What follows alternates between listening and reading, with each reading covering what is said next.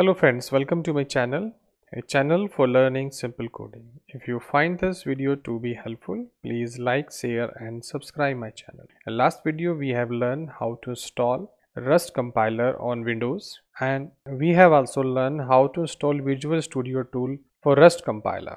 In this video we are going to learn how to write a first Rust program in Visual Code and what is the plugin is required for analyzing Rust code in Visual Code, and we will run this Rust program by using Rust compiler. So let us start. So first of all we have to use Visual Code. Everybody knows Visual Code. I think you also know what is Visual Code, and if you don't know how to install it, just go to the internet, type Visual Code and download it from there. It's very useful, very simple to download it. And after download, just go to the extension and type here Rust, and remember that after this it show you Rust extension and this Rust analyzer. So click on this Rust analyzer and install it. This Rust analyzer is the official tool for Rust for writing Rust code in Visual Code.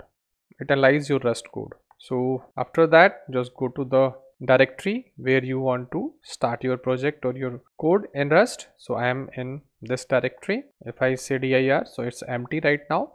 So any directory you can take and select as a folder. Just click on this and as a folder select this, like this is I am using. For this same you can use your directory. So once you select your directory, create your first file in Rust. So give the name main.rs. Remember that main is the file name, .rs is extension of this file, like we have a extension .c in C programming language, .cpp in C++ language, .java in Java programming language, .py in Python language. Similarly we have rs for Rust programming language. You can give name and you can give any name to this file, but the first file in rs is recommended just you use main.rs, and here we declare a function.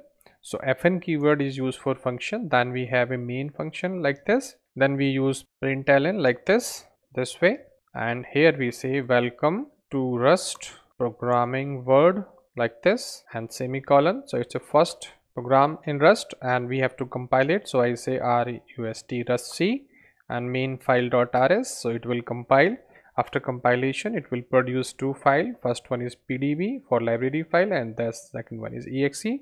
So type here main.exe and run. You see welcome to Rust programming world. So it's very simple to write a first hello world type of program in Rust programming language. So in this video we have learned how to write first code in Visual Studio, how to install plugin. I have explained you how to run your first program or compile first program by using Rust compiler.